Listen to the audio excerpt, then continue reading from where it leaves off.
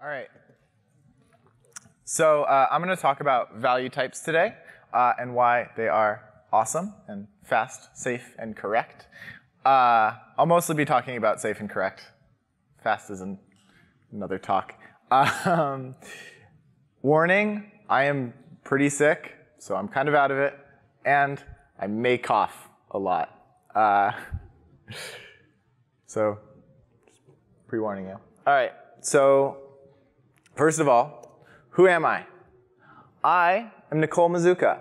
I am a trans woman who just interned at VC++ over the summer.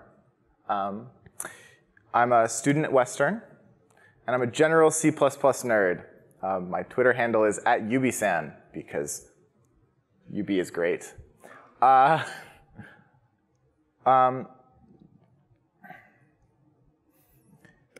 So the first thing we need to talk about when we're talking about value semantics is what actually are value semantics. And people often use this term, but in my experience, people use it without really understanding what's going on. For example, what the heck's a value? Anybody know? What's a value? Like an int. Sure. We're going to talk about Platonic ideals of ints, in fact. We're going to talk about what the essence of a value is. The easiest place to start is with the ints, or a subset of the ints, the natural numbers. We've got something like 1. We've got something like 2. These exist. Well, okay. We're going to pretend that they exist for the purposes of this talk. We'll get into the Platonic debate later. And they exist outside of C++. Like, C++ did not invent 1. Does anyone want to argue otherwise? And so we kind of, in mathematics and in the world, we have these ideas where they're like literal numbers. Like, we don't just invent these. We did. I guess we did just invent them. But that's unimportant. Because we're going to talk about C++ next. Because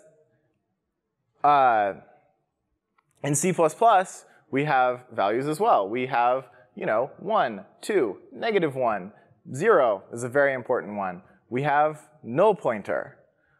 And these are all kind of examples of translating these Platonic ideals of values into literal bits and bytes, or literal on and off switches in your computer. And I don't know about you, but one of my favorite things about C++ is that it's statically typed. And that means that every value in C++ has a type. What's that? I don't know. There are a lot of things that go into a type. But for this specific presentation, what we care about is that a type defines a set of values. So, how do I want to say that?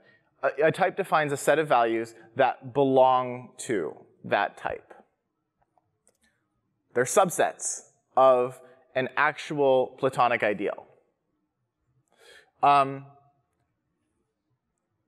by the way, I realize I'm going into very mathy wording. If anyone has any questions, please just shout them out. I will answer them. So we have these kind of Platonic ideals of, like, say, the integers. And each type that models integers holds some subset of that infinitely large set. So for example, we've got int. The Platonic ideal of integers is the set of natural numbers and the additive the additive inverses of those numbers. Int specifically, though, is the set negative 2 to the 31 to 2 to the 31 exclusive intersect with the integers. So basically, it's the integers from negative 2 to the 31 to, OK, good. I was just making sure that that negative sign was in the right place. 2 to the 31 on common implementations. We're going to ignore all bad implementations of C++.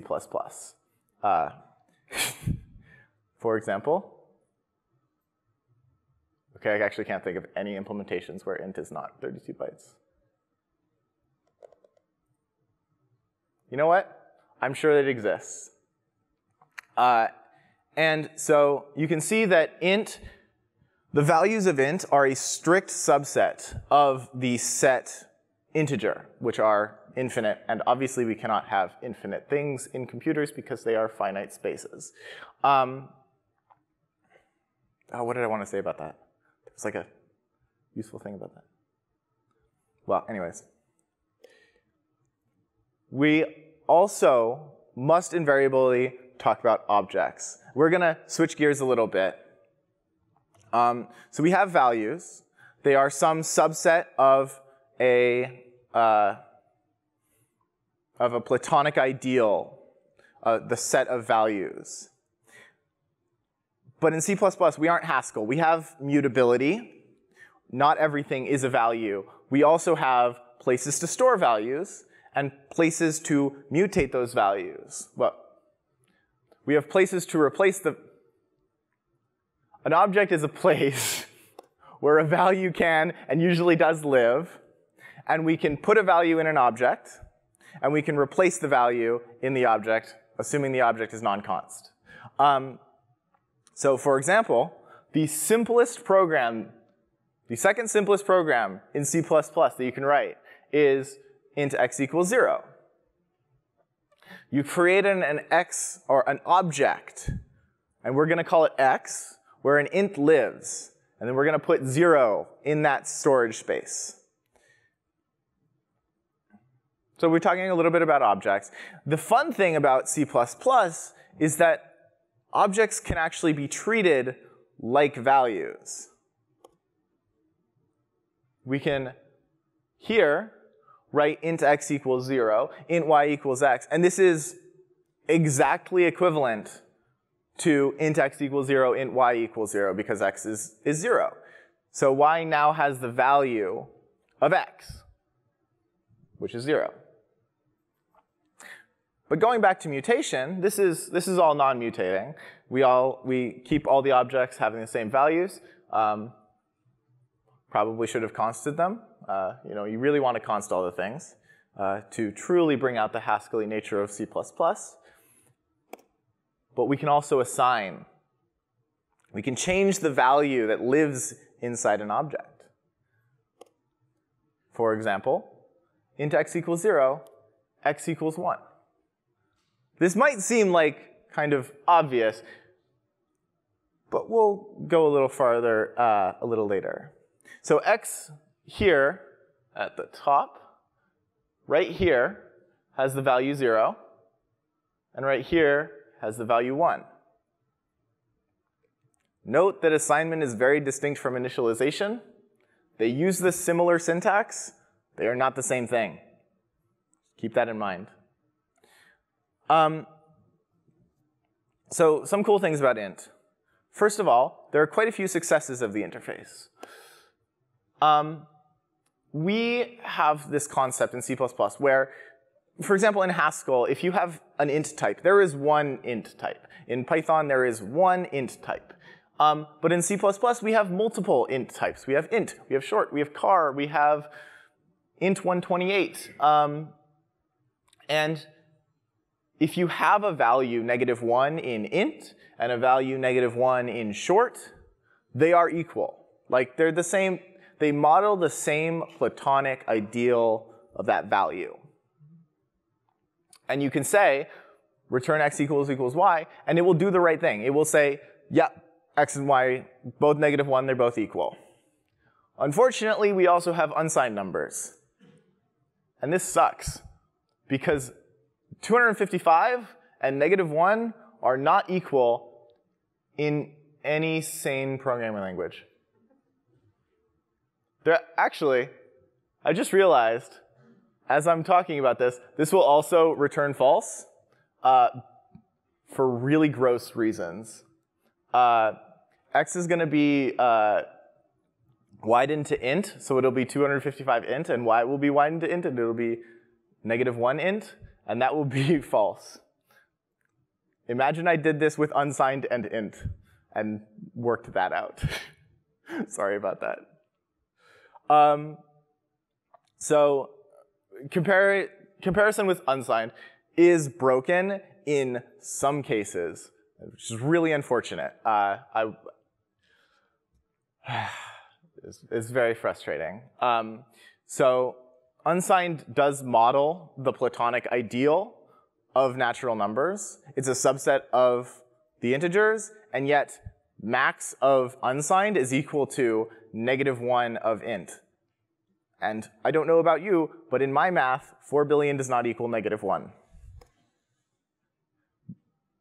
Now let's talk about some more interesting types, like standard string. What is a standard string? A standard string is a list of characters. And the fun thing about lists of characters in C++ is that unlike Java, for example, or unlike, I can't think of it, C#, it works exactly the same. So for example, if you write std string x equals hello, and then std string y is equal to x, y is equal to x. Y is hello, x is hello. They're both copies of the same value. They both still have the same value. And you can also have fun things like assignment, where you set x equal to hello first, and then you set it to goodbye. And this object just kind of deals with it. And you get comparison and equality on these objects. And in this case, even though they're different objects, x and y are equal because they represent the same list of characters, the same Platonic value ideal. And an even cooler thing about C++ is we have other string types, like std string view and char const star. And they both model the same Platonic ideal as std string. Now, they don't have the same set of values, to be clear. Std string view, char const star models a different set of values than std string, because std string can have internal nulls. Char const star cannot.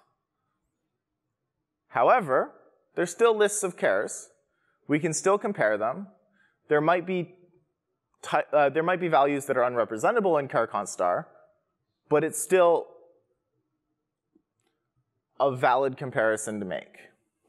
And you get nice things like this, where you allocate once and then don't allocate the other 2 times, and you get all 3 are equal to each other. They work exactly as they should. They all model the same Platonic ideal. They all are equal. Side note, sometimes copies are expensive.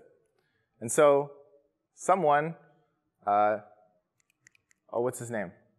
Who invented moves? Thank you, Howard Hinand. I feel bad for forgetting that. Howard Hinand invented this thing called move semantics, where you can steal the guts of some other object. And so, for example here, we declare a local named x with value hello, and then we return it. And in C++ 03 and C++ 98, the abstract machine would look at this and say, oh, I have an x, which is a standard string, and I need to put it into the return slot of foo. So I need to create a new object that has the value of x. So I'll do a copy, and I'll allocate new memory, and and it doesn't actually happen that way with std_string because of SSO, but I'll allocate new memory, and then I will memcopy the list of chars over, and then I'll deallocate the old one.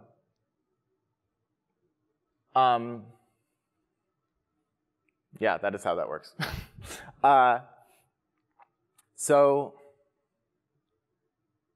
in this case, since C++11, instead of doing the whole allocate new memory, copy the bytes over, drop the old one, and then return, you just move the pointers over. And you so this x after this return statement is basically null, and dropping an empty string doesn't do anything. You can also do some fun things, like creating your own types. So we're going to talk about writing your own value types. And the cool thing about C++ is it makes it really easy to write your own types that just work with all of these examples. So for example, if you define a person as a pair of a name, which is a standard string, and an age, which is an int, and this will just work like a value. So I kind of see if I can do this. I really like this.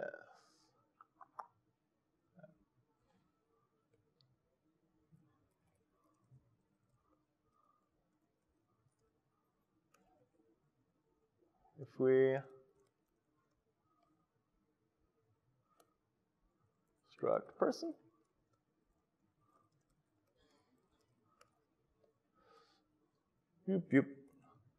we can define a new person really easily.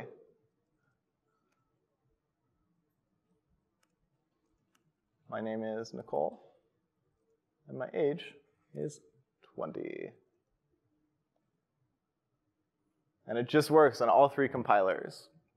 And we can do the fun thing where we have person y, I'm going to copy myself.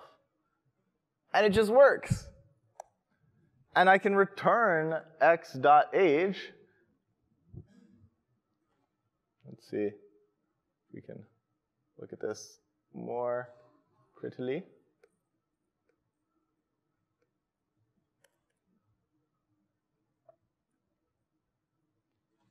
No, you cannot get that to be prettier. Anyways, this will return 0. This all just works. And you can even set a new value for each of these.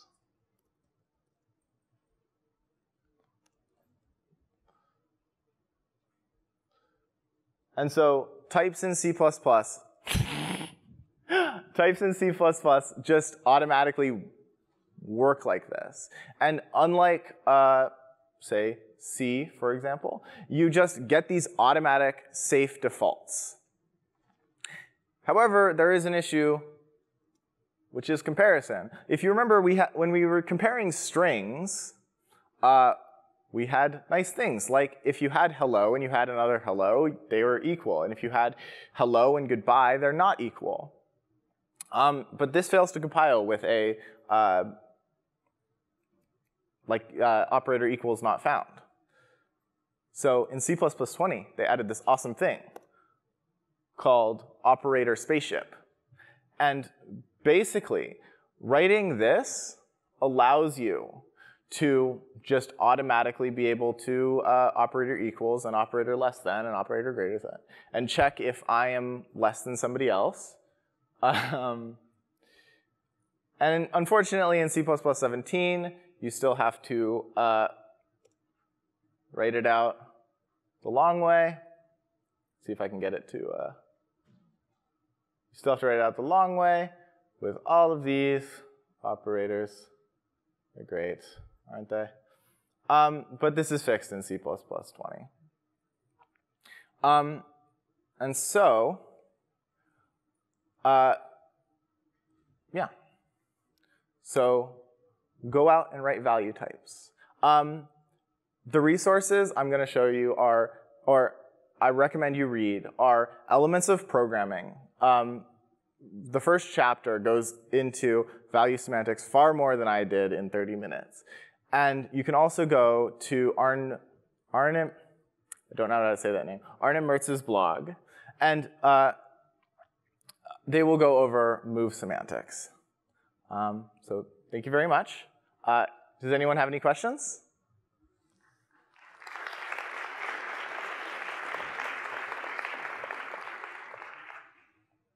Yeah. You had the slide that said rule of zero. You didn't actually say about rule of zero with that value type? Yeah, so if the idea is you rarely ever want to write any copy constructors, move constructors, or oh, sorry. The question was, what is the rule of zero? Why is the rule of zero the rule of zero? Basically, in user code, you really don't ever want to write copy constructors, move constructors, operator equals. You want the language to do all that for you. And there are cases where you are forced to write your own. If you're writing library code, for example, or if you're wrapping a C interface, and you should write all of them, basically. And if you don't write any of them, then the language will just do everything for you, which is wonderful. I like being lazy. Any other questions? Cool. Thank you very much.